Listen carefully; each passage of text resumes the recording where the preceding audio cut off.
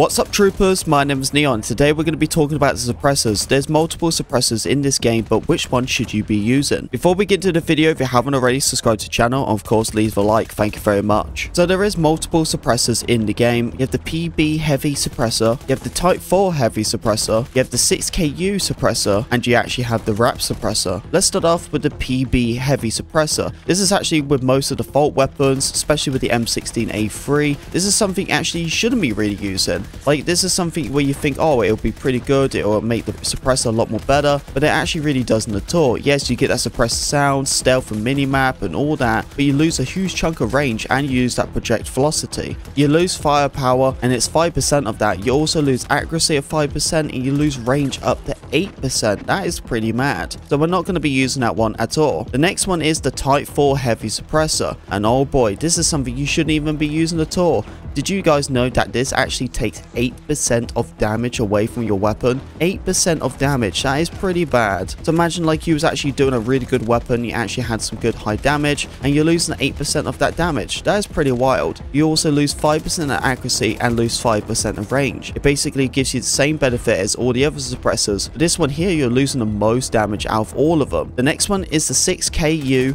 suppressor. With this one, you're not actually losing that much with it. Yes, you are losing a little bit of damage, and you are losing a little bit of accuracy, but really except that you're not losing that much at all. The only thing's negative with this attachment is the range. The range is a little bit more effective with it, so you just got to be careful on how you use it. I know troopers, I'm just teasing you guys. I just want to go all the way to the end and just show you the best suppressor. The best one is the wrap suppressor. Reason why I say the wrap suppressor is the best one out of all of them, well, this one is the only suppressor in the game, like the only suppressor in the game what does not lose any damage at all. It would literally be the same if you switch to champion muzzle brake and you switch back to the wrap suppressor. You can switch so many different attachments and then go back to this suppressor, and you will literally nothing would change whatsoever. And that's what's so good about this suppressor. You don't lose any damage whatsoever. The only things you do lose is you do lose a little bit of accuracy, so you have to consider that when it comes to assault rifles especially, and you also have to consider it when it comes to that range as well. You really got to figure out what you really want to be using this for. Personally for me, I feel like using a suppressor, maybe even like a DMR. You can be pretty sneaky, but the thing is though, with a DMR you're considering more long range distance, and you only use stealth up to the minimap by 40 meters. So I don't consider using something like a DMR to use. What about an LMG? Well, an LMG could be close, but it's usually used more in long distance, so that is something you probably need to consider. But then when it comes to assault rifles you definitely can do it, because how the weapons perform right now, you're not always having them long distance gunfights, so actually having gunfights up to or under 40 meters is a really good situation. Honestly troopers, I feel like the go-to for using that suppressor is actually in the SMG class. You could be using it for the PBX. Honestly, you can use it for the PP29. Absolutely amazing for the PP29. I know a lot of people love the MP9 to use it for. Honestly troopers, I highly recommend you guys should be using the wrap suppressor. It's very important. I suggest you should be using it as your second part on the left side of the tree, so you have like a really good muzzle, and then you use that suppressor. Also troopers, if you ever use the P90, never use that default suppressor. It's probably the worst suppressor I've ever seen. You literally lose like 10% of damage. I'm not even going to talk about it. I'm just saying, if you ever use the P90, do not use that suppressor. If you use that gun, it will turn into a Roblox weapon. Trust me. Anyway troopers, that's all about suppressors. So I just want to give you a breakdown on which ones are the best suppressors to use, and out of all of them, it's the wrap suppressor. So if you haven't used it, then I highly recommend you guys should. Anyway troopers, thank you very much for listening to me talk. If you did enjoy the video, don't forget to leave a like, comment, subscribe, be a part of Pink Army.